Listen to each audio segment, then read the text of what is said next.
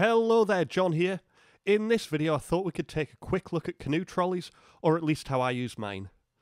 Trolleys can be super handy, but they have their limitations. They take up lots of space in your boat or car, and on rougher terrain they're more bother than they're worth. But if you need to go any distance on a reasonably smooth path, they do make life so much easier. There's a bit of a knack to using them, so let's start with getting the boat on the trolley. Now with this little boat, I can just lift it on.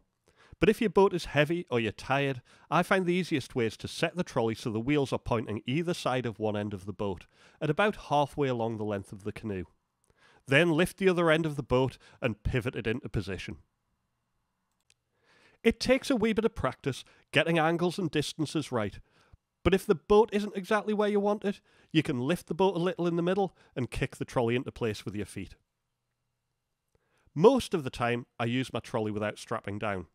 When I'm doing this, I like to have the trolley so it's just a shade ahead of the middle of the boat.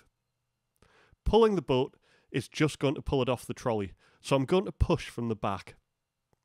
With the trolley a little ahead of the middle, if I hit a lump in the track, I can lower the back end a little bit, which reduces the chance of the boat slipping off. Don't get too far forward though. The advantage of a trolley is that you don't have to lift much weight, so you want to try to keep things reasonably balanced.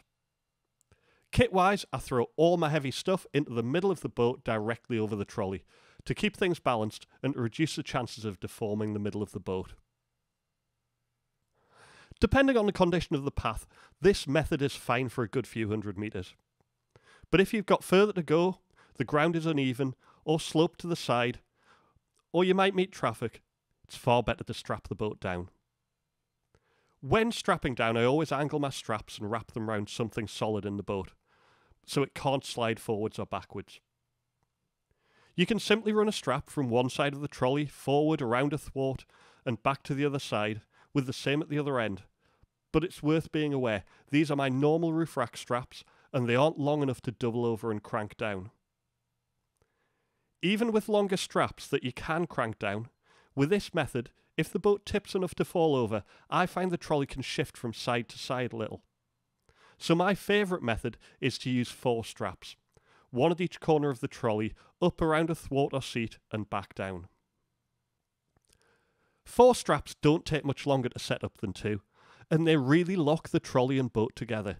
So if you have a catastrophic tipping event, all you have to do is flip the boat back onto its wheels and you're good to go. When strapped down, I prefer to have the trolley right in the middle of the boat. That way I can throw a small bag forward or back to choose which end drops to the floor.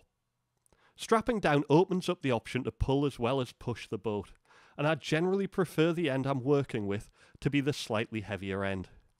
That way, if I let go, the handle drops within easy reach, rather than flipping up and having to reach up and around the boat to grab it. With the boat strapped down like this, I'll pretty much go any distance with it, and apart from the funny looks you get from people driving past, it's not a problem. One final thing, if there's a steep hill, it's safest to carry your boat. But if you must pull a boat up a steep hill, especially on a road where there might be other traffic, consider tying a long sling to the boat and looping it over one shoulder and under the opposite arm. That way, if you lose your grip, you don't end up with a runaway boat. So that's how I use my trolley. I hope that's been helpful. Thanks for watching. Bye bye.